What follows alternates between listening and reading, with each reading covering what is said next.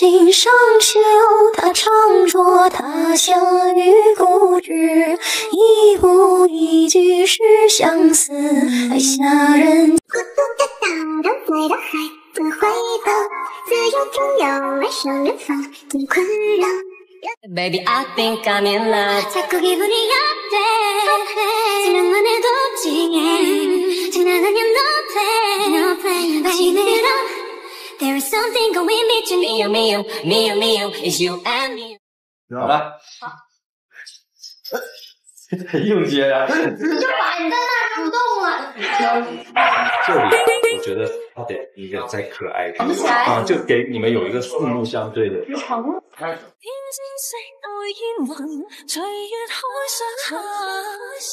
来，实一点，我今天10个。我再拿我跟你讲。鞠婧祎、刘学义，哪有你们这么玩游戏的？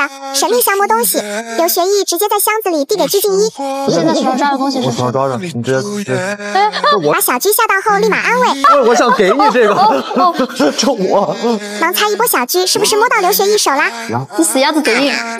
对，你已经胡乱说的。小鞠以不乱回答对后，刘学义毫不吝啬的夸奖。绝！我勒个豆！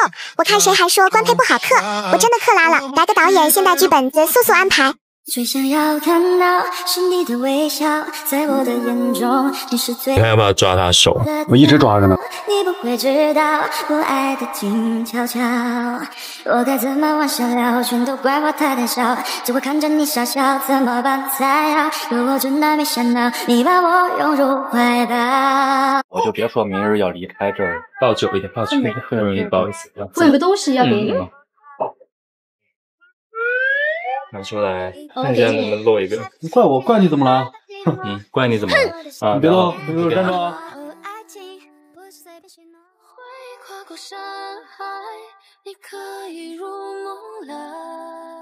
来，2、1，开始。1秒钟的瞬间就已注定2个人的故事，你我决定。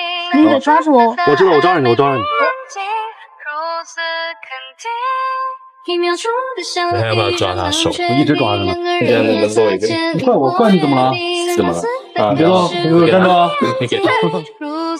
梁山伯会这一版。他就感觉在一个水底里面，很需要一个东西把他拽上水，让他醒来之后看到的是这边的你。你看要不要抓他手？我一直抓着你。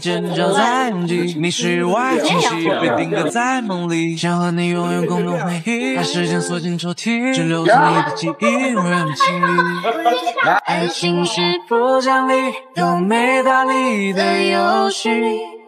我和你的剧情像一场梦境，你还分析瞬间已注定，是我决定的你小心点，第一个对，我就在给你这样已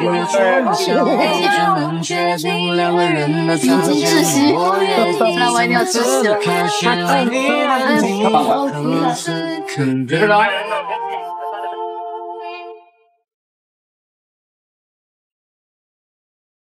啊，对，这样，好，这边，你真的能？给少一点，少。救救我！满满一大缸药。不是我们的距离，我有练身体，随时能爆发。我的就是你。又长，又长钱。来喽，公子，要不然，这是。你不看我，你也不行。掐烂了。鞠婧祎、刘学义，你俩怎么回事啊？怎么一对视就笑？走戏时，刘学义夸下海口能喝一大碗，结果小鞠把药拿到刘学义面前后，满满一大缸药。我有练身体，随时能爆发。小鞠听到后一脸疑惑的看着刘学义，两个人就笑得停不下来。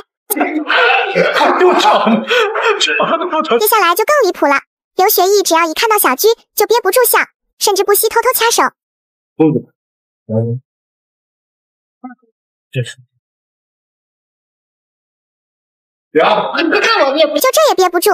小鞠是长在刘学义的笑点上了吗？不知道这一部戏拍下来，刘学义的大腿还有手指能被他掐成什么？介绍一下对方及对方的角色。这位是我们的县令潘大人，正义、公道自在人心。杨采薇加上官芷然后呢，她是一个特别勇敢、善良，然后果敢、不屈不挠的这么一个女仵作。分别用一个词形容两人在剧中的关系。也是，我觉得也是合作伙伴吧。也是爱人，对，爱人和战友。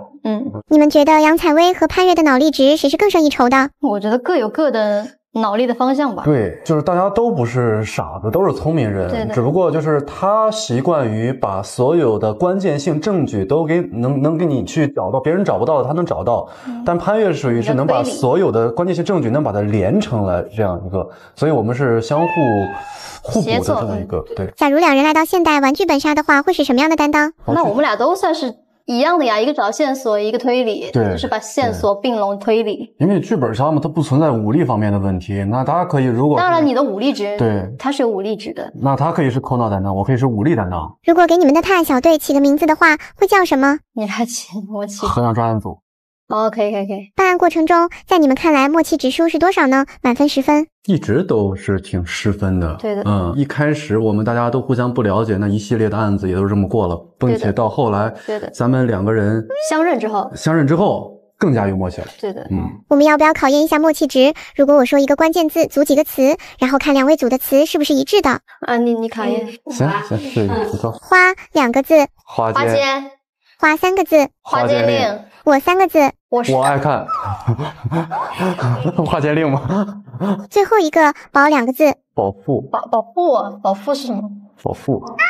差不多，你看，差不多谐音梗。他说保护，我说保护。我是湖南人。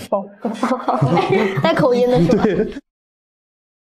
在第3案后，两人确认彼此的身份和心意，共同经历了5案后，两人互动跟以前最大的区别是，我感觉没有什么区别，就是即便以前就是没有相认，但该办的事情还是会正常的办，就不会因为我们俩好像，我觉得我们俩有隔阂或者怎么样就不专心办事了，也没有这样，就是其实办案来说都一样。还是那句话，我们其实破案上面的默契啊，包括破案能力，其实还是在一个很高的水准线上，只不过就是我们的副线，就是我们的情感方面会有这么多的曲折。什么？我反而觉得就是很甜的，就是我知道他是那个杨采薇。然后那你要这么说的话，那我们俩都算是那场戏吧。其实他虽然是很虐，但是他还是比较甜的。两位觉得相认的甜点在？相认还不甜？对，相认了还不甜？3人够甜。我们没有就是以往的那种剧，就是故意喂你一口糖，故意去撒一个工业糖。对，其实就是很自然而然的一些东西。对的，就是两个。就是各有心事的人，就是终于好像这种一种破冰吧，觉得我也终于知道他好像知道我是谁，然后我就觉得他对上官芷的好原来就是在对杨采薇好，就是对我本人好，所以已经还不甜。好了。虐点是当发现其实上官芷就是杨采薇的时候，但是你没有办法去跟他表明自己的心意，没有办法告诉他我已经知道了。的这个时候还挺虐的，因为就是你其实已经害死过带引号的死，害死过杨采薇一次，他不能再这么自私的，然后去表露心意，然后让他再置之险境第2回，所以我觉得那段戏还是挺虐的。潘越对我好，但我那个时候可能上官芷的脸，我会觉得怎么了？爱上上官芷了。只是扎心，但是不是说虐吧？你觉得甜的时候虐，那就是虐；觉得虐的时候甜，那就是甜。平时是甜宠剧或者悬疑剧的爱好者吗？我是好看的片子的爱好者，只要它好看，就不太挑什么类型。我是不大爱看甜宠剧。大老爷们儿谁爱看？怎么他你也有隐藏任务？不是。